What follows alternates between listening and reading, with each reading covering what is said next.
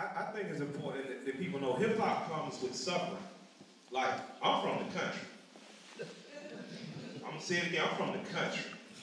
Yeah, I'm from the South, the accent wasn't right, I'm big, I'm black. It was a whole lot working against me. They would not play Killa Mike, T.I., David Down Records 5 years ago in New York. And I'm saying that to say to the young homies out there, imagine yourself a boxer. When you step into a boxing gym, you could have beaten everybody on your block, ever. But the minute you step in that gym, some old wrinkled up guy's gonna call you a bum. He's gonna tell you you kick tomato cans and you hit like a little girl.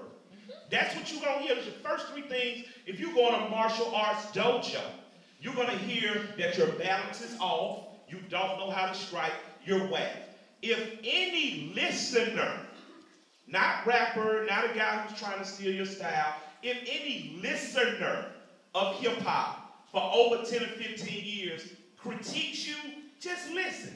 Just take it in. Because the real message of DOA, to me, was not about auto-tune.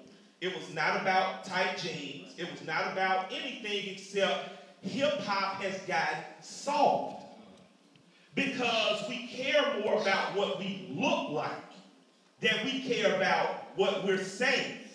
When rappers get to the point they say, if you diss me, you will never hear a reply for it, there is a problem in rap. Because rap was designed to address disrespect. Whether it was Bam Bob in the Zulu Nation, fighting back against social oppression, whether it was KRS-One pushing the line on Queens, whether it was them pushing the line on Biggie, my good friend Immortal pushing the line on the government, it was never